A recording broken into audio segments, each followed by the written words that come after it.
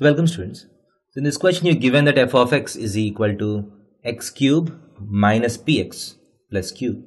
As given that this function has three distinct real roots and p and q are greater than 0. So if that is so, you're asked to find the nature of maxima and minima of this function.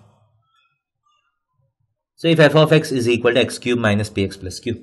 So if you want to inquire about the maxima and minima, first you need to do the differentiation, right?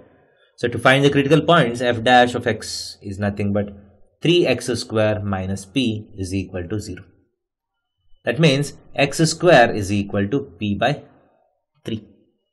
And this implies x is equal to plus or minus root of p by 3.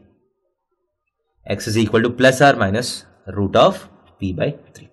So these are the two critical points of this function. So now once you have these two critical points, and now you need to find which of the critical point corresponds to maximum, which of the critical point corresponds to minimum. And to do that, you just need to go for the double differentiation of f. So what is f double dash of x? F double dash of x is nothing but 6x, right? So f double dash of root p by 3 plus root p by 3 is nothing but 6 times root p by 3. So 6 times square root of p by 3, which is obviously greater than 0 because p and q are greater than 0, p is greater than 0, and this is greater than 0. So if f double dash is greater than 0, so this root p by 3 corresponds to local minima. So if f double dash is greater than 0, that means, so this point root p by 3 corresponds to local minima.